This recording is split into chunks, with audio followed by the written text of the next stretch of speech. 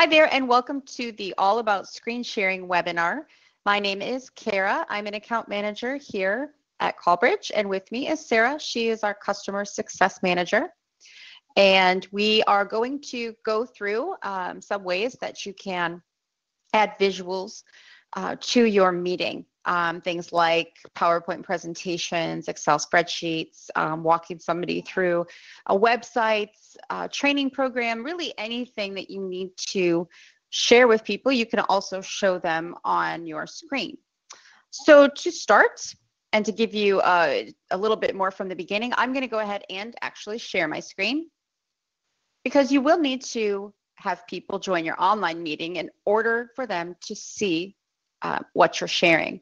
You can do this very easily in a few ways. Number one, you have an online meeting room URL in the top right-hand corner of your account portal that you'll see right after you log into your Callbridge account.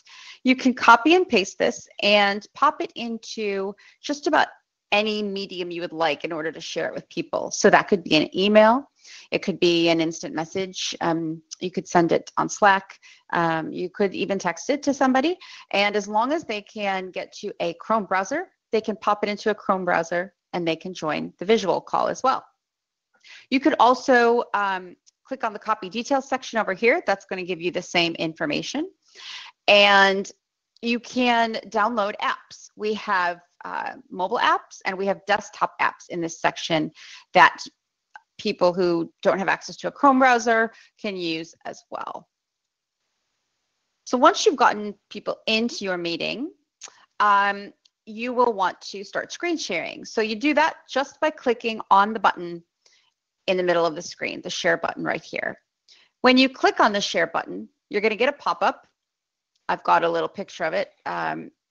It's a bit fuzzy, but you should get the idea. And the picture itself is going to ask you if you want to share your entire screen or just one application. So if you choose to share your entire screen, that's like what I'm doing right now. You'll be able to jump from application to application seamlessly without having to stop and restart anything, because everything that you're sharing will also be shared with your participants.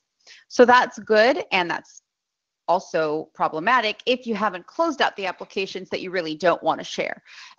For example, if you've got Slack running in the background, or any instant messaging programs, or email even, if it pops up notifying you have an email, that's something that will be shared with everybody. So you really do want to log out of everything or disable the notifications so they don't interrupt what you're trying to present to people. If you choose to share just a single application, that's great. You will only share what you have brought up in that application. So for example, if you choose Excel, you'll just be walking through a spreadsheet and nobody would be able to see anything that happened in your email application, for example.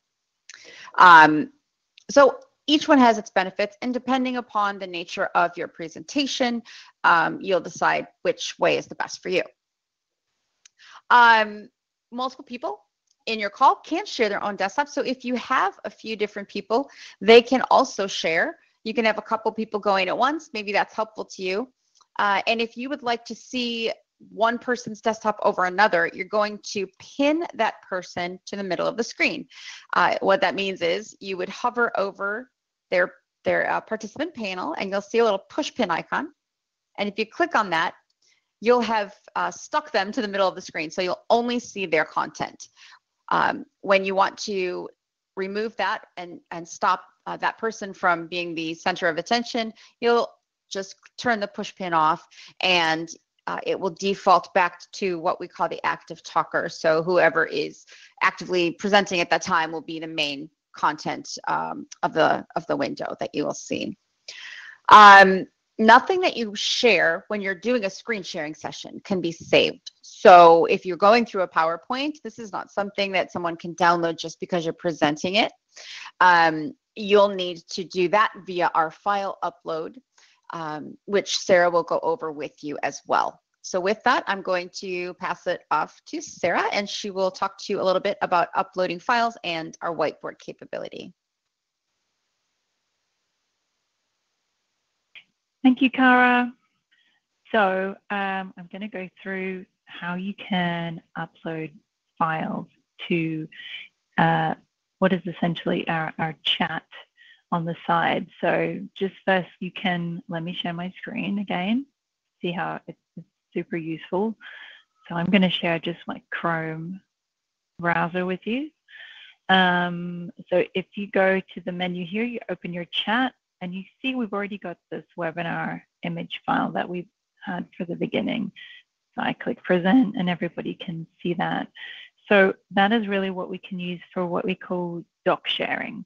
And it's super easy to put a file over there. You can just open up your Finder in your Mac or your document folder, and then you just pick the file that you'd like to share and drag it into the online, anywhere in the online meeting room. It doesn't matter, and it'll upload into the chat. You can also go here to the chat, click on the 3 buttons here in the menu, choose upload file, and then from that you can pick your file that you want to upload, and it can be almost any sort of regular file, a Word doc, PowerPoint presentation, most image files like a PNG or a JPEG, an Excel file as well. And when you're ready and you'd like to present that document for everyone, you just hit present. And you see now that displays in the main window and you can click through it. I would just recommend, this is a really good tool to use for smaller meetings. Maybe you're meeting with your team, like 5 to 10 people, and you're maybe sharing the presentation and you want to make sure each of you has a chance to go through the document.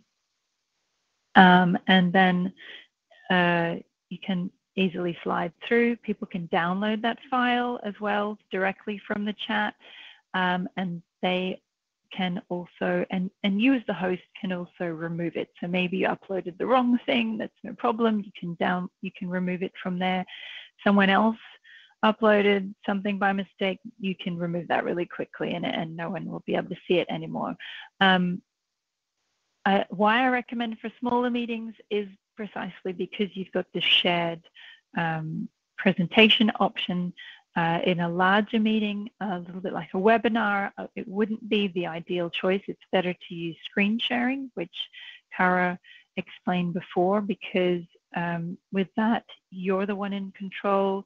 Other people can't intervene. So that would be the better option there. And in addition, what's really great when you're presenting here using the doc sharing feature is it can mark up the file. So maybe someone's put here a draft of something and you want them to be able to, you can mark it up and go, oh, we haven't finished this. Can we get, we need to correct the words here. We need to add some extra text. Like maybe we want to change that image. You can do all of that in here, and anyone can use this tool. So just again, to find that pen tool, click inside your online meeting room, and there's a menu on the left-hand side. Click on Use Pen, and that will allow you. There's a bunch of different things you can do. You can change the color, you can change the thickness. You can also put a shape in there and text. So there's a bunch of different options. And then if you want to make sure you save this so that whoever is going to work on this document later, you just hit Save button in the menu on the left. That is going to save that screenshot as a PNG file, and you're going to see that in the chat. Anyone can download it. You can even then present that separately.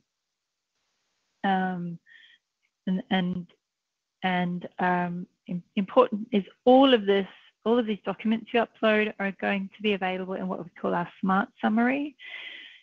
So that's the other great thing. Anything that you work on in here, you don't have to worry about taking your own screenshot. You don't have to worry about making sure you've made notes on your paper and then forget something.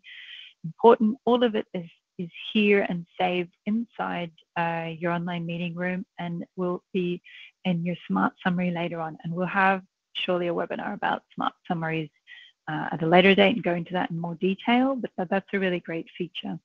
And any of the documents can be also removed by the host in the smart summary as well if you needed to do that. Let's say you have in a large meeting and you have a couple of people in one room and you've got some others joining remotely, and then you wanted to allow for people to multiple people to present documents or screen share in the same room. It's important to note that those people can then choose view only. That means they don't cause a disturbance. So that's just a tip to be aware of if you've got more than one person in the same room, that you can make use of that view only option. And I think that covers everything or most things to do with document sharing, and I'll hand it over to Cara to close it up. Yep, great. Thank you so much, Sarah. Thank you for that great walkthrough of the documents and file upload and whiteboard. We hope this was helpful. We hope it was informational and gave you some great hints to share visual content. We hope to put together some additional webinars each month for you to join. And we hope you also have a great rest of your day. Thanks so much. Bye-bye.